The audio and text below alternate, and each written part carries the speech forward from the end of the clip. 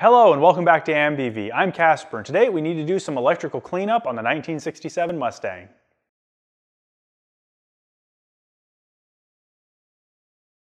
Today we need to wrap up the electrical system in the engine bay of the 1967 Mustang.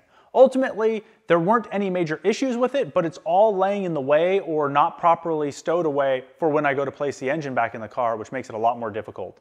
I need to get the EFI wiring tucked and zip tied in more permanent locations. I need to protect some wires that previously weren't protected. I need to sort out the wiring for the actual more permanent electric fan that will be staying in this car. And I would like to move the car over to use an Odyssey battery. So let's go ahead and get under the hood and see what I can get done.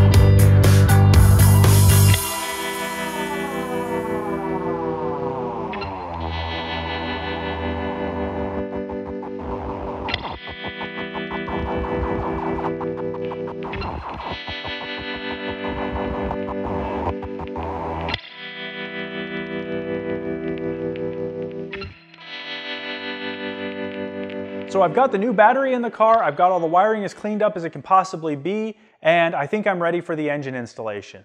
Ultimately, I can only do so much with the wiring that's already in the car without a lot more time to do some serious adjustments.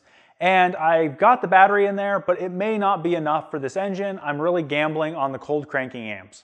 I have the same battery in the SR240Z and it can crank almost endlessly on that engine, so I'm thinking it probably actually is enough for this car. If you're looking for more information about this process and how I'm making some of the decisions or why I'm making some of the decisions that I am, a longer form video of the entire installation process will be coming where I will explain more in detail what I'm doing. Until then, thank you all for watching and I'll see you in the next video.